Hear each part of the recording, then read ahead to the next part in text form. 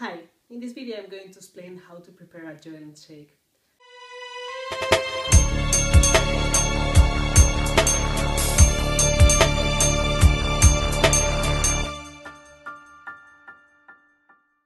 It's so simple that it doesn't really need a video, but who knows, maybe someone will take advantage of it.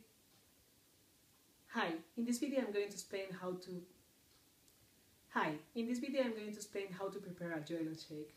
It's so simple that you don't really need a video for it, but maybe someone is curious about it, or maybe someone is really having a difficult time trying to figure out how this works, but don't worry, we'll go through this step by step.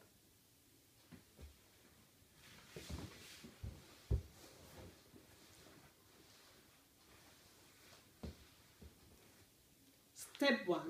We take the Joylent, we open it, and using a spoon we just apply it in the shaker we want to use, like this. The measure, well, it depends on how much do you want to eat. I am doing a mess of this, someone is going to kill me. But basically you just put as many spoons as you think is viable. I normally put 5 spoons, but I try to fill the shaker up to the half or so. There we go. We have our shake ready and the table all full of Joylent that I should be eating instead of just throwing around. And now we put some water in. Voila! Oh, this is going better than expected. Now, this step is totally optional. The spoon. Use the spoon.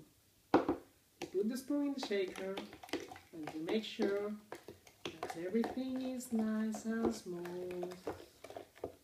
See how smooth it is?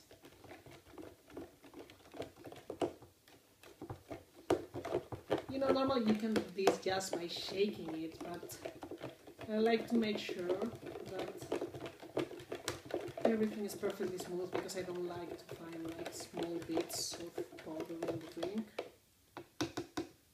And now we apply the rest of the water.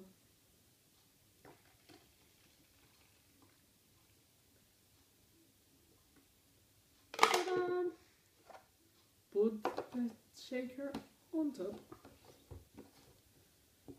And now it's ready to be drinked. So I hope you all enjoyed this tutorial of how to do a Joylent shake. I feel very stupid doing that because it's really simple. You need some life skills if you don't know how to do this. Bon appetit, everyone. And that's all. Subscribe if you liked it.